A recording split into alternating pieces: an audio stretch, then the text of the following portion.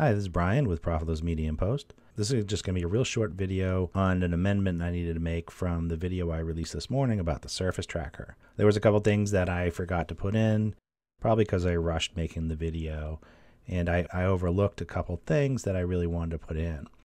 One is, when you get into manual adjustments, is that we talked about, being able to track one point at a time. And one of the things I didn't mention was that you can actually grab more than one point and move them at the same time. By holding down Command, you can drag, and you can put a circle around the points you'd like to select. And then you'll have this bounding box where you can move these sections together in one.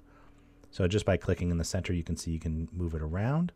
Then you can use the edges to scale it.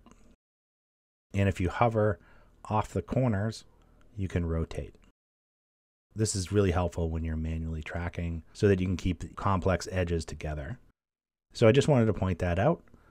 The other thing I wanted to point out was in the final composite, I can't believe I overlooked this, but I had forgotten to put the finger back over the final comp. Thanks to Paul S. for pointing this out. I can't believe I forgot that, but I did. So what I did was I ended up tracking the finger. You can see here. Let's look through here. I tracked the finger, and the way that I did it, you can see this bounding box is really large.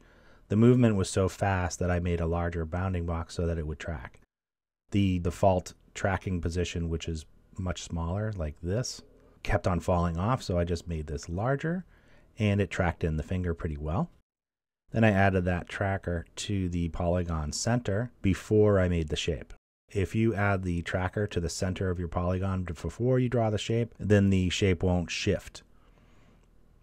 And then I took that polygon, and in each one of these, I just added the polygon in to mask out that area and bring back our original finger. So now if we look through, you can see now the finger is back over the original image, and that is a much nicer composite. So anyway, that's just a couple things that I had forgotten in the original video. Thanks for watching. I'll see you again in another video.